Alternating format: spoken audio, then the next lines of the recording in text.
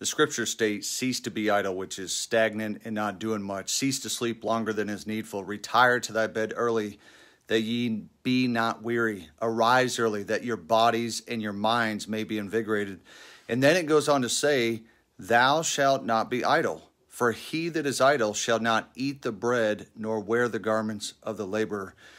My feeling is this: because of social media, a lot of people become idle, spending hours upon hours scrolling through posts. They have no real value to our future. And the funny thing is, these same individuals claim to not have a lot of time to pour into the scriptures.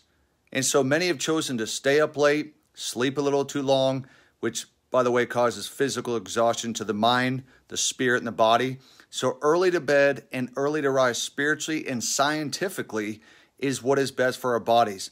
And the Lord cautions us to be idle and sleep too much. We have too much to accomplish during this time that we're on the earth, and our pursuit determines where we go next.